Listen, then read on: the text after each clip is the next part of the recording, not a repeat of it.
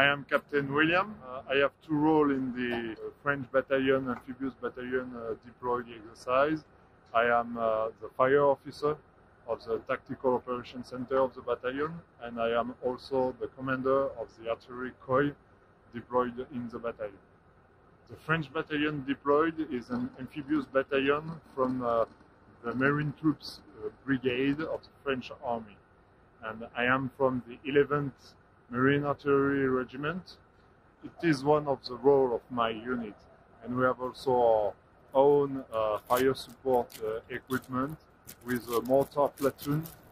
The job of my unit is to provide fire support and air coordination to the battalion in order to support the different maneuvers and combat action during the exercise.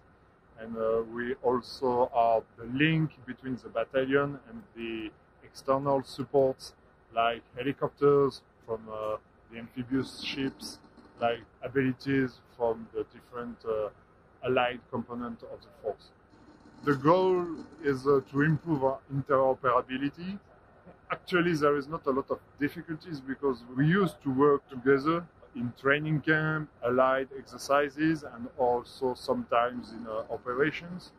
It is a kind of challenge to work with another unit and maybe try to improve our procedures and at the minimum see what is different and take the best of that. And also it is a challenge for us to show our course of action and to share it. So, and moreover, we also exchange about our different past experiences, and it improves us on both sides. There are no more obstacles than when we work with a new team.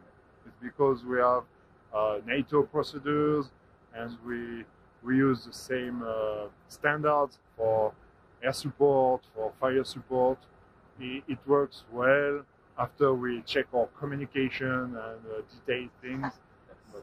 And also we can share about our new equipment and how to use it, and that will improve our operational standard. It is more natural for Marine troops, French Marine troops, to work with the U.S. Marines because we are both the amphibious components of our armed forces, and we have kind of same traditions to be very turned to the operational emergency, turned to operational deployment by the sea, and using all the components of combined and joint force with the air component, naval component. That's the plus to work with the U.S. Marine Corps.